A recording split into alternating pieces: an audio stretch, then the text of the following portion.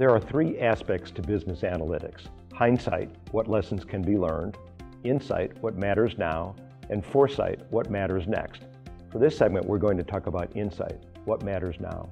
Insight is really the entire world of analytics for discovery and investigation, hypothesis testing, and the like.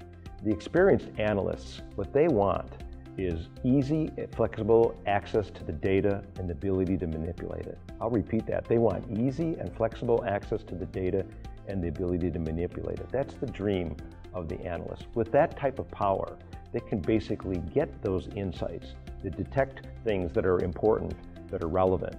For example, what types of customers should we basically retain? Should we grow? Should we win back? Should we acquire? How much should we optimally spend on retaining, growing, winning back, or acquiring customers? This is the kind of power that one gets from analytics.